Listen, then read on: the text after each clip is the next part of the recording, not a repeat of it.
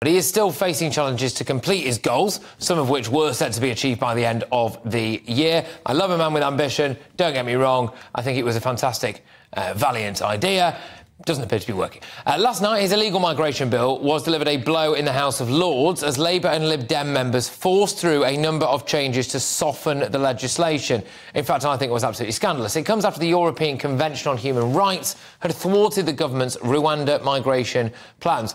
Look, I'm going to ask our next guest, does Rishi need to exit the ECHR, abolish the House of Lords? How's he done in his first 6 months in charge? And you know what? We might even sneak in a little bit about one Bernard Jenkin, who might find himself maybe in a little bit of hot water with the Met Police over allegations about a lockdown-breaking party. Shocking stuff, if indeed true. Who better than the man himself? Jacob Rees-Mogg. Jacob, thank you very much. Let's just start with what we were talking about there, really. It's been 6 months of Rishi Sunak now. He's got his 5 pledges. I think illegal migration for many people is the most important one. The House of Lords last night ripped the teeth out of it yet again. What do you make of that? Well, I agree with what you're saying, that the House of Lords is not acting in its proper constitutional role. It is a revising chamber.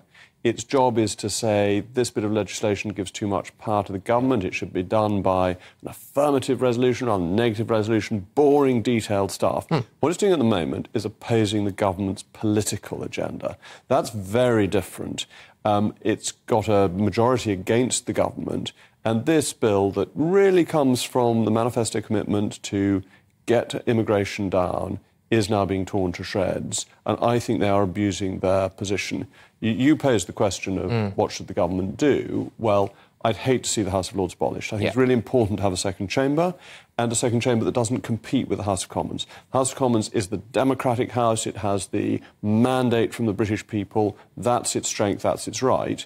The House of Lords, a revising chamber, the only solution is to appoint more peers. And we've got to carry on appointing until we can get our business through. But it must feel to you like everything's a struggle at the minute. You know, you win an election, you try to enact a policy that is actually very popular with the illegal migration bill. It is. And if it passes the pub test, day in, day out, you walk into any pub in the country and it passes it. And then you're up against the lawyers, you're up against the Lords, you're up against all sorts of people.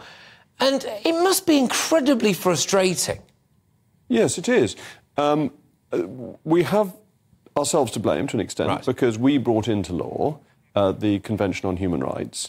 So when the appeal court judges ruled against the government, they were doing so because of our domestic law, not because of European Convention law applied by the European courts. But we should simply override that. We need to legislate to say this is what we will do, and then our courts will follow it. Should we carry on listening to judgments of the European Court of Human Rights? I think we should treat them in the way we did over prisoner voting rights and say, thank you so much, very interesting, but actually there's a mandate in Parliament to do something else. That's what we're going to carry on doing. Because bear in mind, the European Court of Human Rights does not have direct effect on the law of the land. It's not like the European Court of Justice in the EU. When the EU judges said this is the law, that was it. There was no appeal, there was no Parliament to change it, nothing. With the European Court of Human Rights, it's telling us we ought to change our law. And we can say, thank you so much, we're not going to. And that's the authority and power that we should use. Look, quickly, Bernard Jenkin, your thoughts? Well, it's deeply embarrassing for him, isn't it? That if you set yourself up as being Caesar's wife, you have to be above suspicion. And he has failed the above suspicion test, and we'll find out whether the investigation proves anything or it's merely a suspicion that he attended. OK, well, time will tell. And again, very, very quickly, I couldn't let you go. I know you're a fantastic cricket lover. The Aussies, did they cheat? They behaved within the rules, and actually I think the worst thing was the booing in the pavilion. Yes. The MCC is a wonderful bastion of tradition, and I love all that sort of thing. As you know, I'm a complete sucker for tradition and doing things properly. Good. You can't then show bad manners, and I thought that was really bad manners, and I care more about that than whether the Australians were highly competitive, pushed the law to the maximum. They're the Australians. What do we expect them to do? I mean, it's not a vicarage tea party. No, it's not. You're playing the Ashes against Australia. And actually, I think it had been a bit too matey up until then as well.